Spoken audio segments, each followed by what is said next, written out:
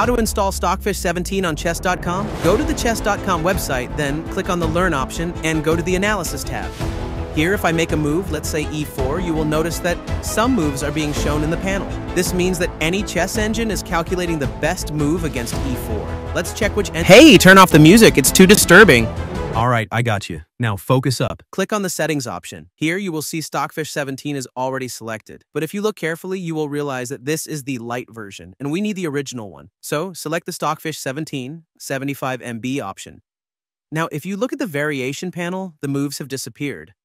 This is because we have selected the original Stockfish 17, which is not pre-downloaded in chess.com.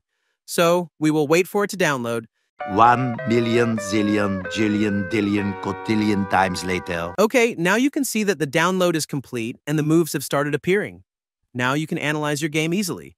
Just go to Settings, then the Interface section, and turn on suggestion arrows so that Stockfish 17 can show you the best move. Now let's move to the Android screen. Open Chrome, search for chess.com, go to Learn Analysis, then go to Settings and select Stockfish 17, then analyze your game. But wait a second, this is the same process I just explained for the PC version. So what did I even explain differently for Android? It doesn't make any sense. Shit!